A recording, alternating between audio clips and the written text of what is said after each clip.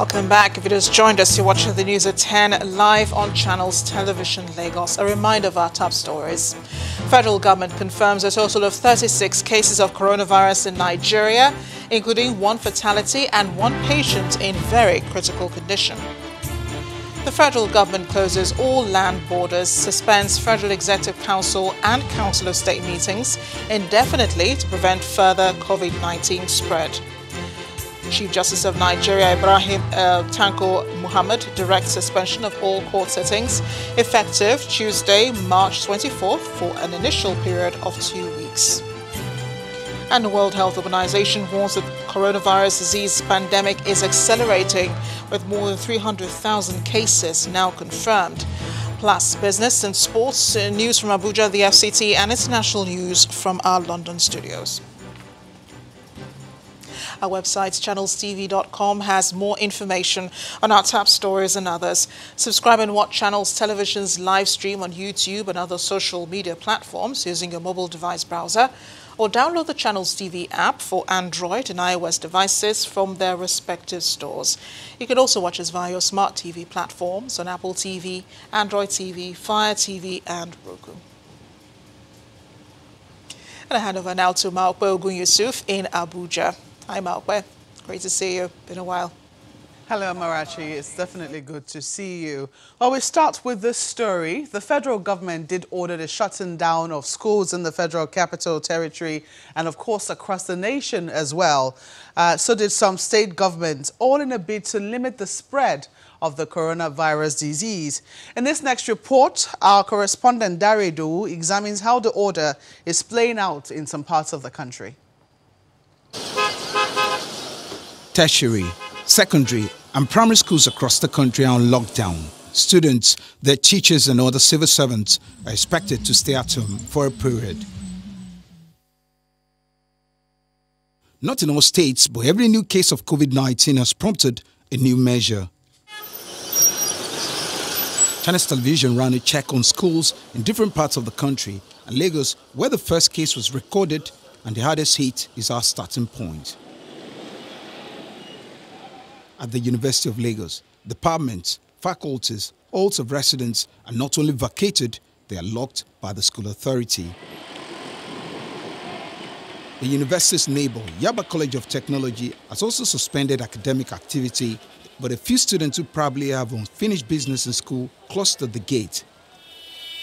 The security personnel are not granting them access, acting on the instructions of the school management. Completely empty with zero human activity. This particular school in Lagos represents so many Nigerian schools at the moment. Social gatherings banned, schools shut. These are parts of effort by the government to curb the spread of the virus, COVID-19. But as Nigeria records more cases, some Nigerians say the government needs to do more. Away from Lagos, all schools, from elementary to tertiary institutions, have been shut in compliance with the directive of the government to prevent the spread of coronavirus.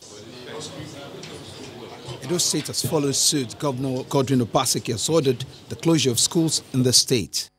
The government of Edo State, therefore, advises that from today, 23rd March 2020, every citizen should practice social distancing to prevent the coronavirus from spreading in our state. In order to give effect to our social distancing policy, gatherings of more than 50 people are prohibited in Edo State until further notice. All schools are to remain closed in Edo State until further notice. In Bayelsa, the story is different. The schools will be closed, but not until the secondary and primary school students are done with their exams, scheduled to end on Wednesday. To me, I'm not scared of this virus because I know that it will not come to this place, Bayelsa. Even if it's affecting other states, to me, it will not come into Bayelsa. In the country's northwest, Kano State is also not leaving anything to chance. All schools in the state remain shut for a month. These measures are being instituted. Other measures have been taken by closing all schools across the state and minimizing social gatherings. With schools shut in many states and other measures in place, the government is hoping to reduce the surge in the number of confirmed cases the country has recorded in the past few days. Dari Idu, Channels Television News. Well, let's staying with stories on the outbreak of COVID-19. We now get some more insights into some of the stories, and we're now being joined by Dr. Josephine Okechukwu, who's the head of public health in the Federal Capital Territory, to look at the management of the disease so far. Doctor, you're welcome to the News at 10. Thank now, you. how would you rate the country's response so far to this disease? The country's response has been so good, because a lot of things have been put in place, a lot of things have been done by the Nigerian government, and it's quite impressive. From my assessment, it's good. Well, there are those who have their doubts. There are those who have been saying that, you know, perhaps before now we should have shut down the airports before now, considering the fact that we have a burden of, well, the burden that we have of those who are coming into the country. Would you agree with them? I totally do not agree with them, because when you look at it, before FCT was involved, majority of the cases were from Lagos. Before last week, when FCT started recording some cases. And we don't just shut down a system without having enough reason for doing that. This time of shutting down is very appropriate in that when we look at the cases, we have an increase. For any epidemic that comes in, the initial stage, you take action. And as you are having more cases, then you now take drastic action. Shutting down a system is the last option that we need to take. And even then, it should be gradual, not just abrupt shutting down that will now create problem. Because at the end of the day, you are trying to prevent many people from coming down with the disease. Many people are going to die of hunger, of so many things that you don't even envisage. So I think this is the right time for Nigeria to take such action. What do you say of those who are calling for a containment? The disease has not been reported in all states of the Federation as we speak, Yes. Even though some will argue that maybe it's because we haven't really tested those presenting the symptoms. But for those who are saying perhaps we should have a policy of containment, that where it has been reported, maybe we should find a way to ensure that it stays there. How do you respond to that? In our country, Nigeria, where you have so high mobility, it's not too difficult, but at times it's difficult. Before now, it was only like Lagos and Ekiti that will have such cases. Regulating people's movement is one of the difficult things when you don't shut down the system, right? Containment is, you can say, okay, Lagos, I don't know how we're going to say people should not move from Lagos to other neighboring states. Ekiti, the same thing. It's quite a difficult problem. When you look at it, the cases are coming from where you have international airport, basically, with a lot of inflow and services. So this period containing the virus spread it's very difficult. People might just be saying things like that.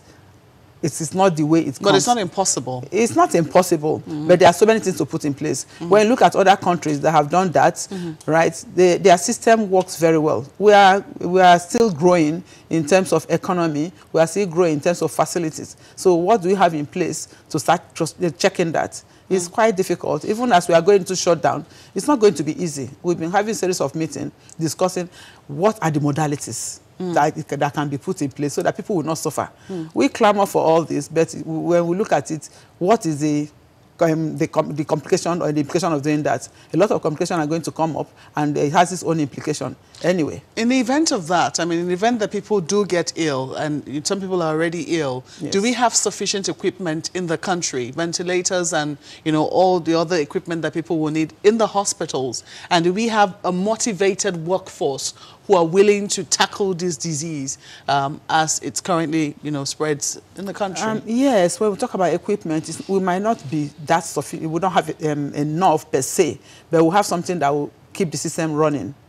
Keep the system. What we are talking about, that's why we are going around the whole country, around many states. We are advising many states to keep on talking to people about the signs and symptoms of this disease so that the early diagnosis and prompt treatment remains the mainstay. You don't have to wait for there to be complication or the patient to go into crisis before notifying the authority. A lot of people are still not aware of the signs and symptoms of this COVID-19. Some people still do not believe. Just as I had a woman saying that it cannot come into Bayelsa or their states. We can imagine such attitude. Our attitude have to change towards information. When we get information, let's share the correct information, and people should listen and do the needful.